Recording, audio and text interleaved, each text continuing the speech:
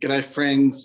Sorry, we're out of power at the moment, so I'm trying to record my sermon in a way that's going to be useful for everybody.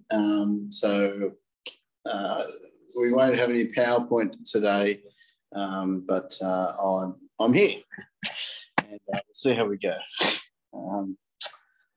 Yes, few complications, few issues, but that's okay. We'll deal with that. Let me pray. Heavenly Father, we thank you that you're God. We thank you that you care for us, you know our needs, and you know what's going on for us now. I pray that this sermon would be an encouragement to all who hear it. In Jesus' name, amen. I'm going to begin our passage today by reading from a book called The 5 Love Languages. Let me read. Psychologists have concluded that the need to feel loved is a primary human emotional need. For love, we will climb mountains, cross seas, traverse deserts, sands, and endure untold hardships. Without love, mountains become unclimbable, seas uncrossable, deserts unbearable, and hardships our plight in life. The Christian apostle to the Gentiles, Paul, exalted love when he indicated that all human accomplishments that are not motivated by love are in the end empty.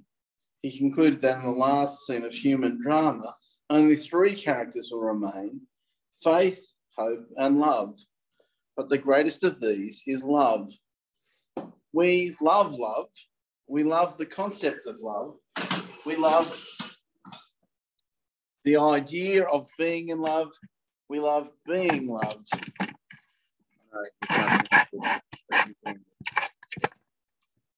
We love it because, well, it's a need. It's a basic part of being human that we want to feel loved. We want to know that we're loved. And as we continue our look through the letters of John, 1, 2, and 3 John, we're in the second half of chapter 3 of John. I'm not going to have the screens up, so let me encourage you to have your Bible open. If you haven't got it now, press pause and go and grab it. 1 John chapter 3, we're up to verse 11. And John actually makes clear the importance of love. And I guess the question I want to ask today is, what does it look like when you love someone? The 5 love languages deals with how you love someone in a marriage relationship. John isn't dealing with that. He's talking about love within the church. How do we love people within the church? That's the question for today. So let's have a look at chapter 3, verse 11. For this is the message that you have heard from the beginning, that we should love one another. We Christians, members of God's family, the church, are to love one another. John has embraced the words of Jesus. John followed around Jesus for 3 years. He followed them around. In John chapter 13, verse 35, John wrote down the words of Jesus. By this, all people will know that you are my disciples, if you love one another. Everyone will know who you are. Well, they will know that you are mine if you love one another. That's how they are to live. That's how they are to treat one another. That's the basic reality, that we as the church are to love one another.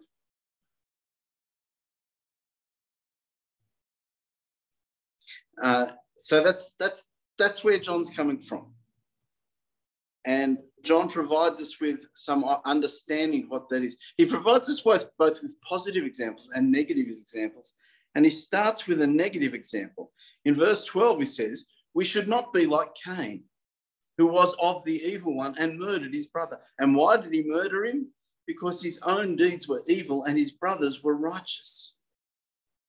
It's a bit strange that John begins with a negative example, but he goes back to the beginning of the Bible. After the fall, the first set of brothers, Cain and Abel, they know God. They're in relationship with God. And Abel brought something that pleased God.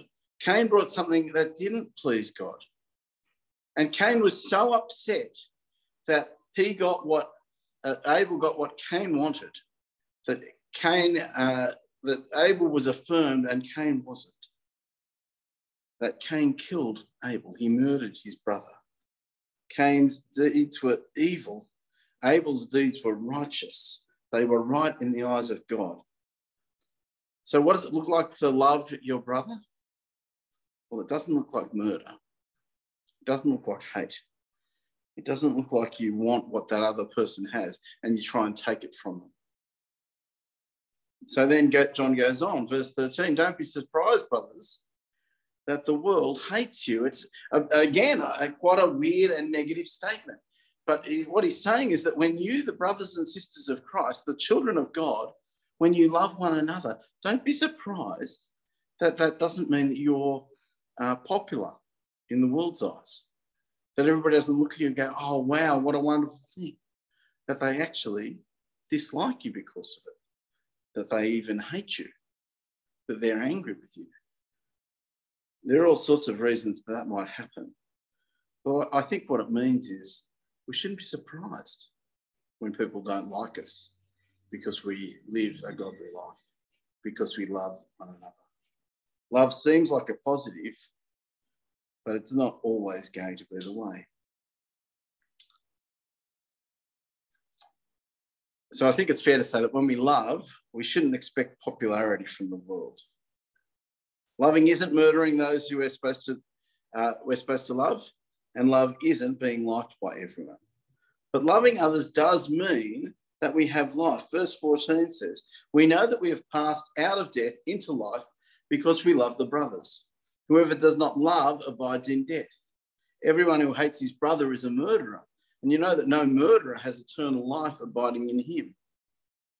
And here again, we have John presenting a very black and white picture of those who are Christian and those who aren't. Those who love and those who don't. Those who love the brothers, those who have passed out of death into life, and those are opposed to those who abide in death, who have not passed from death to life, who remain dead in their sins. Again, I think John is shaped by the words of Jesus. Jesus taught when he was giving his Sermon on the Mount in Matthew 5. You've heard that it was said to the people long ago, you shall not murder, and anyone who murders will be subject to judgment. But I tell you that anyone who is angry with a brother or sister will be subject to judgment. Again, anyone who says to his brother or sister, Raca, is answerable to the court. And anyone who says, you fool, will be in danger of the fires of hell. Jesus was black and white in his thinking, and he pushed the expectations of what it was like to live a righteous life, beyond what you just did with your hands to what you did with your minds. Jesus pushed, and John is going there. The call to love is one that will impact not just what we do, but what we think as well. So what does it look like to love someone? What does it actually look like? Verse 16 says, by this we know love, that he laid down his life for us. And we ought to lay down our lives for our brothers. Jesus is the example of what love is. He laid down his life for us. Love means that you put another person's needs in front of your own, that you're willing to be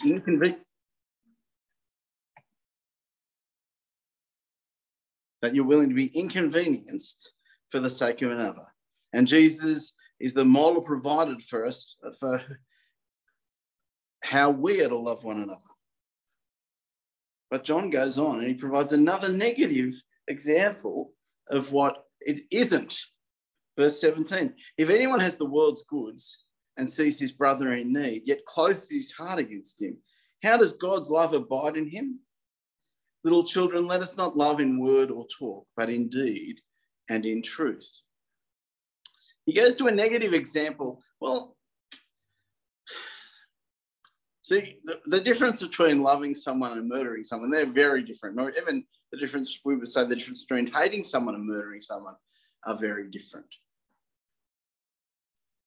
What we've got here in verse 17 is a picture of someone I don't really care that much. I'm not that bothered.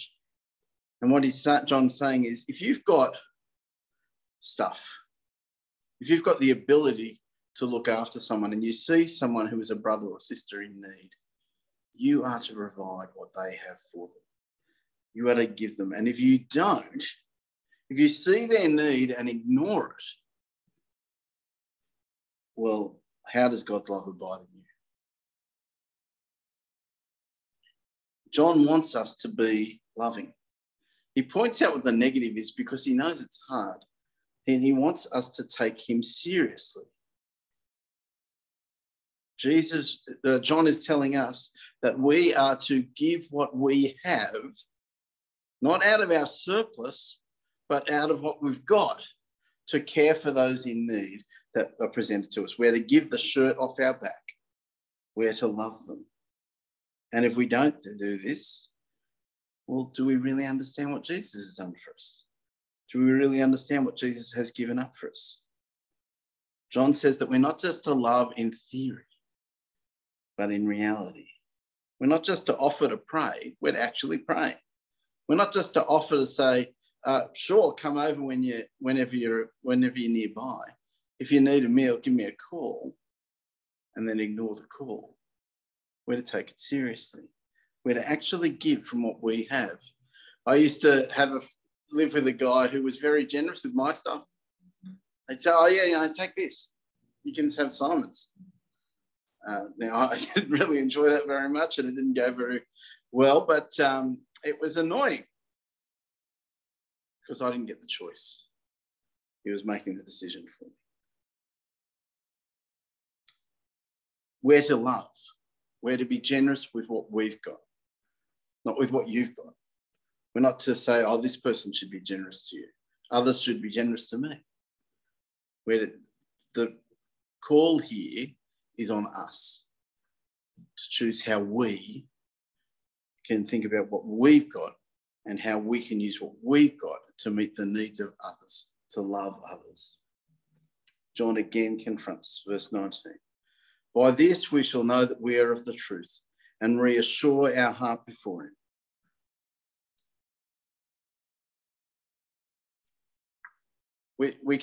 John says we should be reassured by what we do.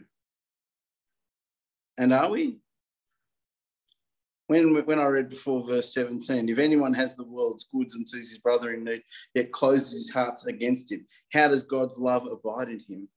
I can certainly think of occasions when I have, not taken the opportunity to love, when I've ignored those in need. And I'm pretty sure we all can. It feels uncomfortable to read that how does God's love abide in me, if that's the case? If we're looking for assurance from our own deeds, then I think we are in danger because we've failed. We fail to love. We often ignore the chance, pass up the opportunity. Does God's love abide in us? Do our hearts condemn us? Yes. Verse 20 says, for whenever our hearts condemn us, God is greater than our heart and he knows everything. Beloved, if our heart does not condemn us, we have confidence before God, and whatever we ask, we receive from him, because we keep his commandments and do what pleases him. Friends, our hearts will condemn us because we have failed and we are flawed. And when our hearts tell us we really aren't saved because we really aren't good enough, we need to say, yeah, you're right, heart. I'm not good enough. And I'm not right with God because I'm good enough. I'm right with God because Jesus laid down his life for me. This is love that I've experienced. Jesus didn't lay down his life so that I would do the right thing, so that I could earn a relationship with God. He laid down his life so I could have right relationship with God. I can know that I've passed from death to life because I know what Jesus has done, because I understand what Jesus has done for me. I stand before God confident that Jesus has done the right thing, and therefore I ask God to help me, to forgive me, to change me, to enable me to love my brothers and sisters, to follow his commandments and please him. Verse 23.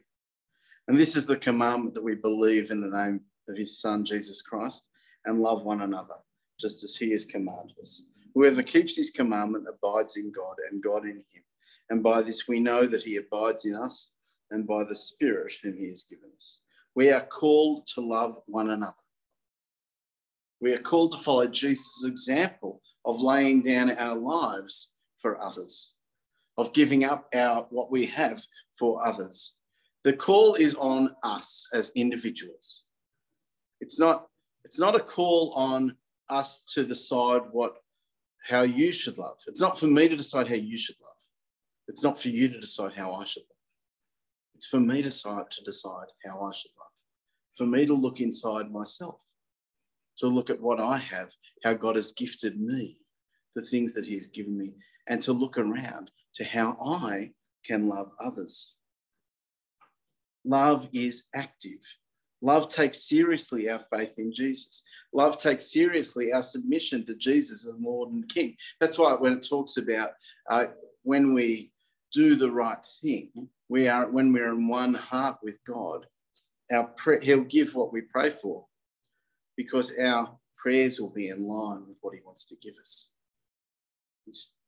Our prayers will be in line with what he is like and how he is.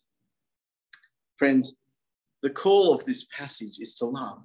The church should be filled with love. The church should be known for its love. And love, it's not like marital love. It's not in love. It's costly. It's real. It's serious. It's you using who you are to love those who God has put around you. So let me read from 1 Corinthians 13 when we consider how we can love and what love is like. Love is patient and kind. Love does not envy or boast. It is not arrogant or rude. It does not insist on its own way. It is not irritable or resentful. It doesn't rejoice at wrongdoing, but rejoices with the truth.